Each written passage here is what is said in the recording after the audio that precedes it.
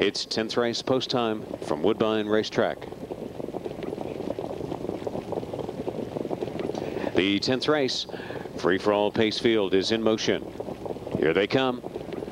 And they're off and pacing. SS Sandollar, tell me all about it, given the word go. And Portuguese is leaving hard up in the center of the track. It's Portuguese, tell me all about it. SS Sandollar is going on with them. Elmo's Blaze to ride into the top four, tucking in from fifth. That was Scarlet and Gold ahead of Windsong Flyer, and George Scooter was last away. Portuguese, SS Sandollar, tell me all about it, was 3 wide. These 3 went as hard as they could into the first turn in 25 and 3. SS Sandollar carried around the turn by Portuguese over to the backstretch, and tell me all about it will lay back in third just for a moment though. Doug Brown tips this one out and is up on the move again. It's close to 10 more lengths to Elmo's Blaze. Laying off in fourth, Scarlet and Gold is fifth, and Windsong Flyer and George Scooter, tell me all about it, moves third to first on the way to the half. SS Sandollar ahead of Portuguese, now 3 pacers back. Elmo's Blaze is fourth. They made that half in 53 and 3.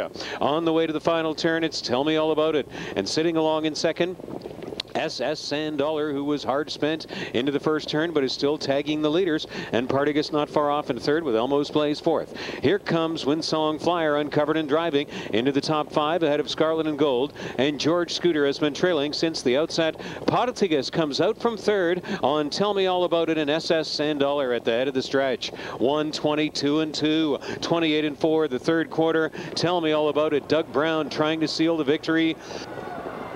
Portuguese is coming to him, and right on past. Here comes Portuguese taking over in the stretch. SS Sandollar is going to try to weave through. Scarlet and Gold is on fire on the outside with Windsong Flyer. It's Scarlet and Gold, and Keith Oliver 37 to 1 over SS Sandollar. Windsong Flyer third, Scarlet and Gold 150 and 3.